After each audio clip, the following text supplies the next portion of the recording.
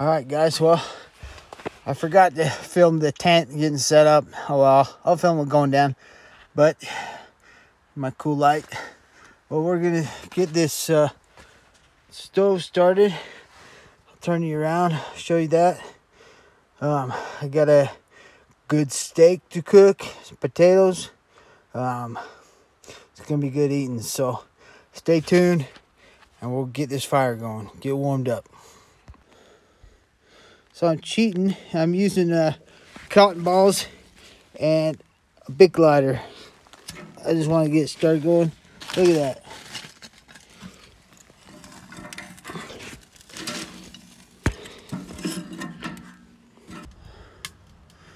There's the chimney. Not really smoking. Look at the blue skies. It's getting dark. It's dark out here. I'm so hungry though. It's cool, right? Last one. Last trip.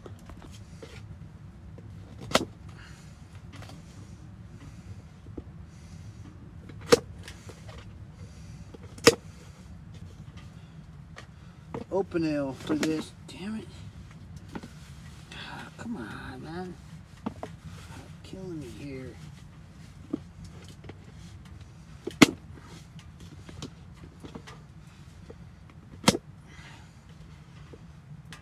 Think you'd be that one.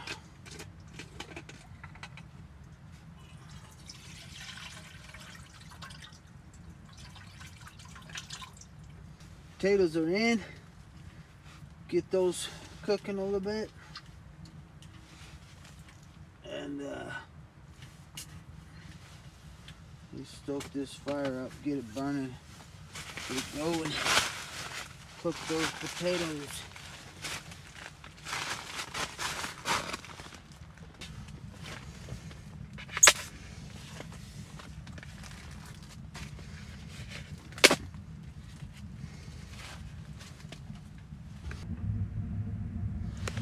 There we go, we got the potatoes cooking. We got a beautiful ribeye. There's some Montreal steak seasoning on it. But yeah, those potatoes look, it's gonna be a while before the water boils. Cooking on a stove is a little bit different than cooking on a fire. It's not as hot, doesn't get as hot. So it takes a little bit longer to boil water and stuff, but I don't know, we'll see. I don't know. There's my wood pile right there. I don't know if I've got enough. I might have to just take it easy tonight on the fire, just because I want some for the morning. I don't want to cut up wood in the morning, so probably save me enough to make me some coffee, but I'll probably just run this till, I don't know, 10 or so, and then shut her down, go to bed. But yeah, got the potatoes on, got the fire. Drop you down and let you look. Cool, right? I like it. Awesome. Anyway, well, I got the steak on finally. The potatoes are they're done. Check them out. Steak is cooking. Flip it over here in a second. Right now, thick one, man, big one. It's gonna taste good. Oh, look at the pipe. I got it going red hot here. There it is. I take my steak medium rare.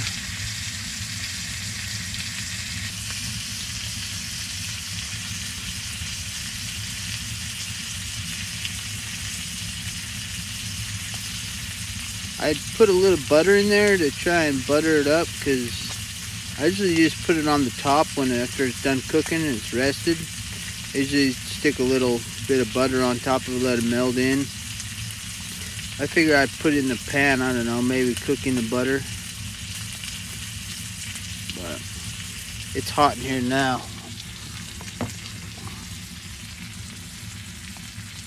$45. That's away from the fire. I'm kind of by the fire. You can kind of see how close I am, about 1.5 feet. Good. Well, there it is, guys. Ribeye steak and potatoes. Big old steak and nice fire. Feels good, man.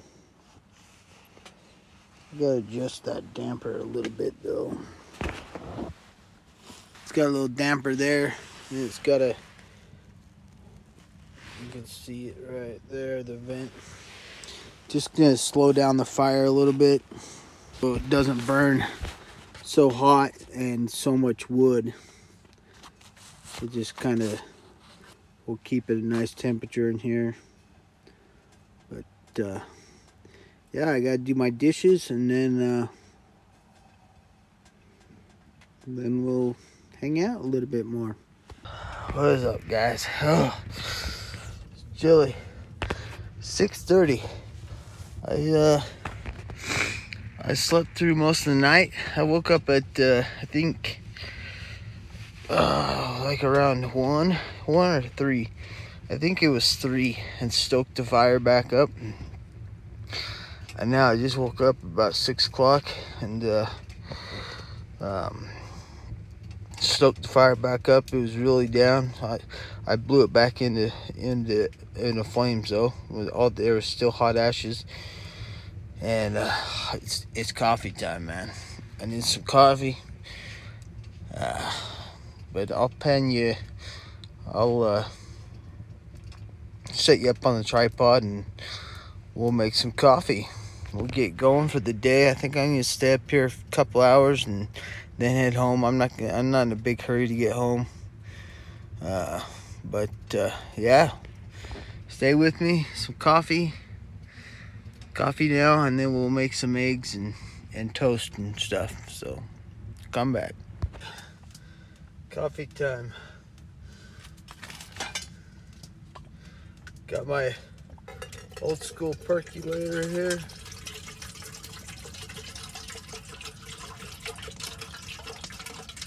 This is my favorite way to make coffee. Favorite way to make coffee. I like a French press. I got a French press I use every day if I just want a cup. It's real quick and easy. I've got one of those Craigs, even faster. Craig. And then I got the percolator. So this, you can see, I just put a filter in there, and then the coffee grounds. This slides over the top inside. The lid goes on. I'm gonna try out this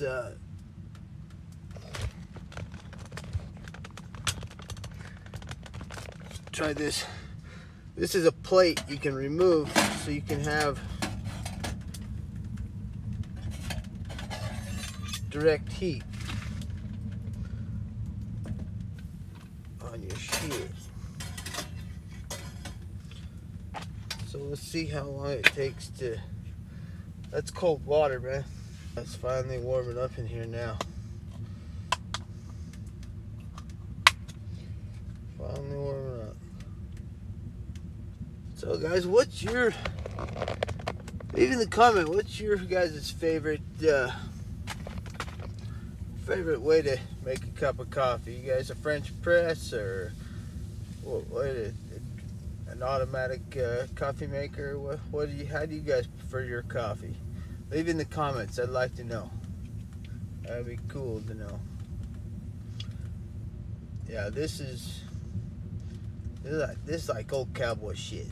Way, you know, this is cowboy shit. I mean, I've had this percolator for a while. Look how bad it from the fire pit, sticking in the fire, just turned black. It looks cool, man. It's got some good patina. Good patina. That means I need to damper it down a little bit.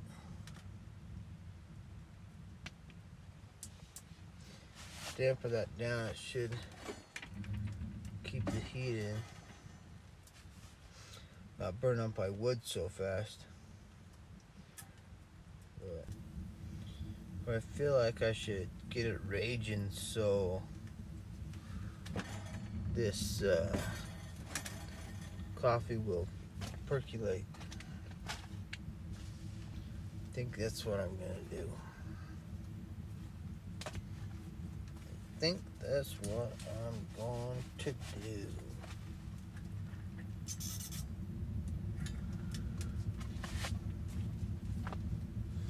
Plus, when the fire is really hot, it breaks down all the coals into ash. I notice when I damper the stove down and it slows the flames down and it's not getting a lot of oxygen, it's not burning really hot, the coals don't burn down into ash, and so my the stove fills up with ashes. And it shouldn't be like that. The coals should burn down into ash, and so I don't think the fire's hot enough to burn down those. So that's another thing you gotta play with. All right, guys, coffee's percolating, so it's gonna let it do its thing for a minute, and gonna get some eggs on. Sun's not gonna come out for a while. Sun doesn't usually hit here till about 11, so. But anyway, I can smell it. It smells so good. Oh, it smells so good. But all in all, I had a good night. Slept good. This Military Extreme cold weather bag. This one right here, freaking warm as shit, man. I didn't even get chilled at all. Not at all. And it's good for, you know, for sled camping or stuff like that, because it's too big and bulky. I'll show you when I pack it up. It's too big and bulky to backpack with, so but it's pretty awesome. It's thick, freaking thick, roomy, lots of room. Anyway, so here's one of my mats that I use. You can see it. Pretty awesome. This one's not felt. The other one I made are made of felt, so they'll be a little bit softer, but I used some old material I had left over, and yeah, that's it. This is the camp. The extreme cold weather bag. My clothes, the wood. Used a little bit of wood. That's percolating. I think it looks pretty done though. My miscellaneous crap, my bag, tripod. So yeah, I think this coffee's just about ready. Like, I know it's ready.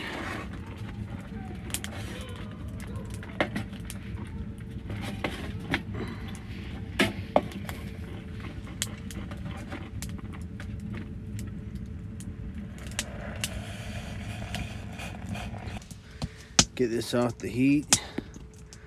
Had some coffee. Oops, sorry. Got some coffee now. Probably too hot to drink. But yeah, this is the stove jack light. This is the tent. This is it.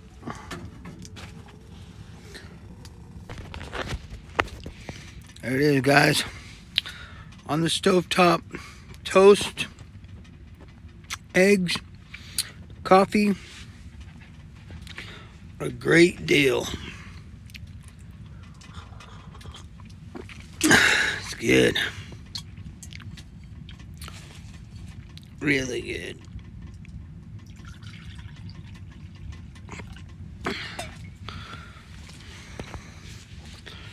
I'm gonna sit down and eat this.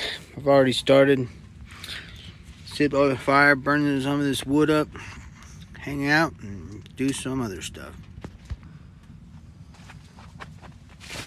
Well, guys, this has been fun. I'm glad I got to do one more trip, but here's what it comes down to. This is the sit mat. I got one right here on the ground. It's perfect, man. So it's felt, so it's nice and soft.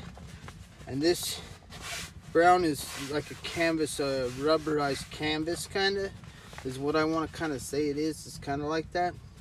So go check this out. Go to my giveaway video and watch that one. Leave a comment that you want in or whatever. Leave a cool comment, you know. Tell somebody, I don't know, like, share, and subscribe, you know what I mean? I want to get my numbers up, and I'm gonna try and put more videos out, so I got way more out there. Me and the wife got some cool plans for in May. We're gonna go from where we live in Utah down to Arizona and across into New Mexico, and then we're gonna come back up through Colorado and then shoot over back into Utah and then home. It's the round trip is about 1,300 miles. We're gonna load the truck up, put the camper in the back. We got a camper that goes in the back of the truck.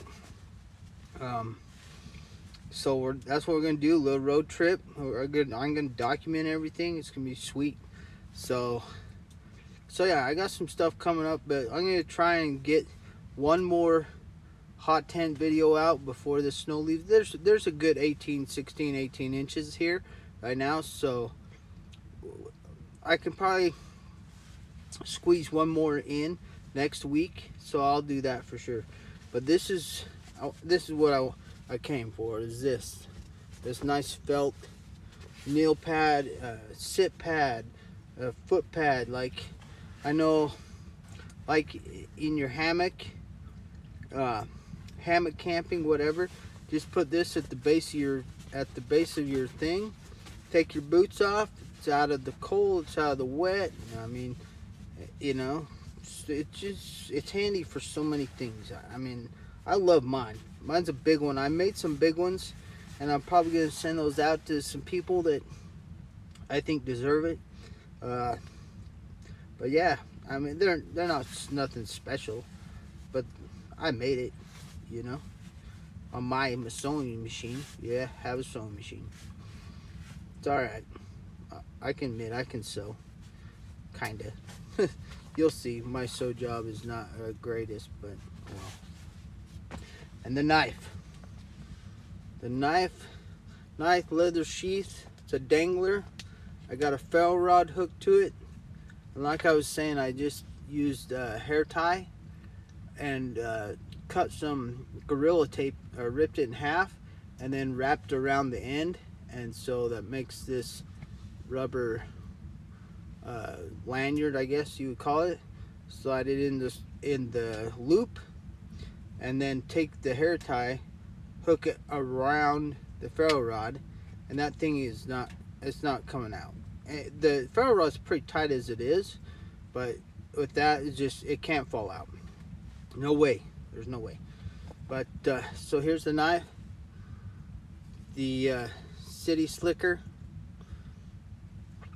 oak handles, 3/16 steel, 1095 steel on the is the blade on it. I don't have a tape measure with me. I probably want to say that's around 7 inches. Probably a cutting blade length is probably around 3 3/4. But it doesn't matter. It's a giveaway. You guys are getting it for free, so I don't need to. You guys can measure it when you get it, whoever wins it. But yeah, it's nice leather, you know. Did a real good job stitching it, putting the lanyard hole or the dangler on there, and it does snap. So yeah, again, the City Slicker, lanyard hole, pommel, But yeah, it's hot in here now, man. How hot is it? Well, this says 4 degrees Celsius, so I know it's warmer in here. Let's set this right here and see exactly how warm it really gets, because it says 40, but it's warmer than 40.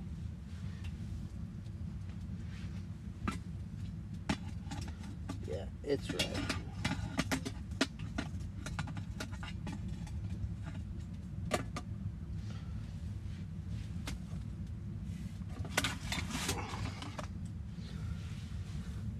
All in all, I'm pretty stoked about the stove. It works great.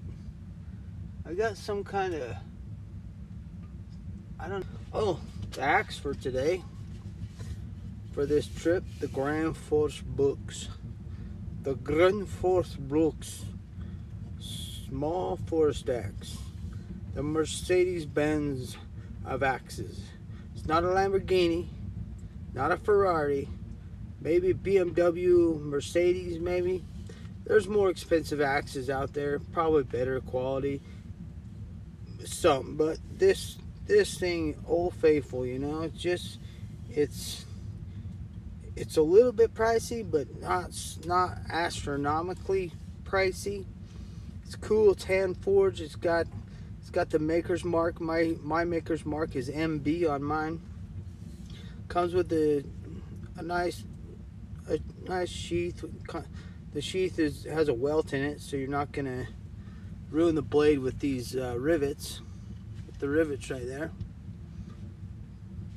But it's getting a patina on it now, so from using it so much, and you know, from the sap and the dirt from your hands getting on the handle, it just adds character to the handle.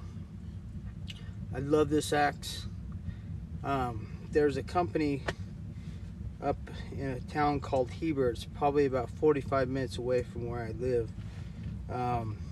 It's a knife shop, and I was up there when I was doing an event, and I saw this blade shop in this town. I stopped in there, and they carried Grand Force Brooks, and they had a Scandinavian axe there. I was like, oh man, the Scandinavian Grand Force Brooks Scandinavian axe. Like, oh man, $240 or something like that. And I couldn't get it. It was just not in the budget for me to have it right then. So I had been working a lot of overtime, and I had some money saved up, and so I called up there. I said, hey, do you have any Grand Force Brooks Scandinavian axes? He's like, I just sold the last one yesterday. I'll take down your number, and I'll call you if we get one. I'm like, all right, cool. I wasn't expecting him to call me back, but about a month later, that was this week, Monday, about a month later, he called me and says, hey, Kevin, this is Kevin, yeah. We have some Scandinavian axes in if you still want one. I was like, yeah, I do want one. But now it's not in my budget again. So hopefully, maybe next paycheck or the paycheck after that, I can go up there and get that. That's kind of like the only axe that I really want, that I want to add to my collection. It's a little bit bigger than this one. It's probably about like this big. I think this is a 19-inch handle. I think the Scandinavian's around 22 or 24. So don't quote me on that. I'm not for sure, but I think it's 22 to 24, somewhere in that range. But that one to me would be perfect for, like, got that. My Possibles bag. The Hidden Woodsman. Dude, this thing is awesome. It holds so much stuff. It's durable. This thing really seriously goes with me everywhere because it has everything: a knife, fire starter. And Mr. Malcolm's thing, look at all that stuff fits in that bag. Crazy, right? Crazy.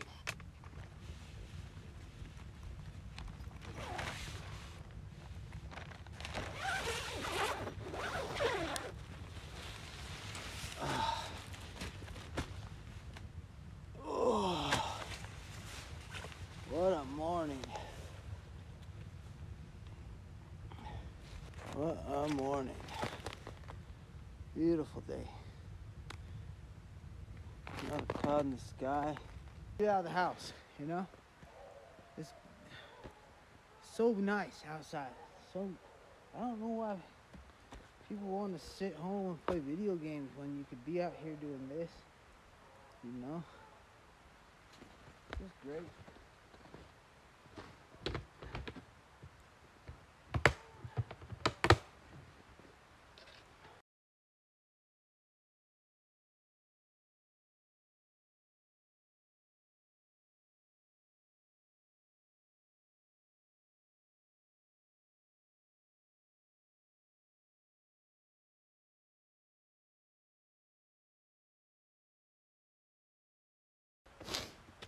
Did.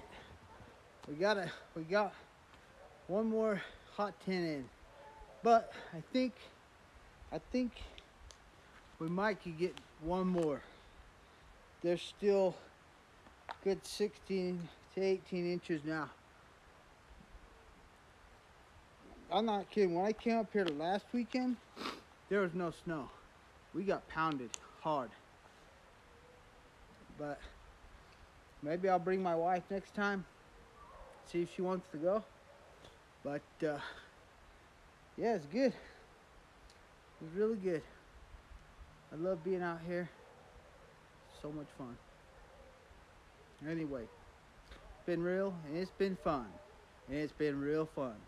We'll see you on the next one.